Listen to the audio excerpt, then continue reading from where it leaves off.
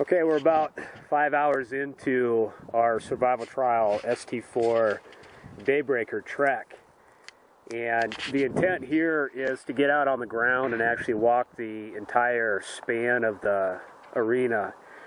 We're looking for sites right now and just checking out the overall terrain because this is a brand new area. I haven't been physically on the ground here before, and this is in addition to the previous arena location. So we have a lot more land to work with, which means that our the things that we have to be concerned with also go up.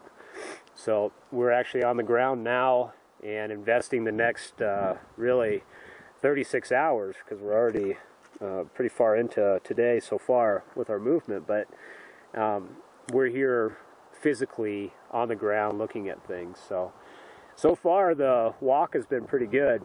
The weather's been nice, the terrain is beautiful. It's a lot of up and down so far, and a lot of steep inclines, a lot of elevation changes.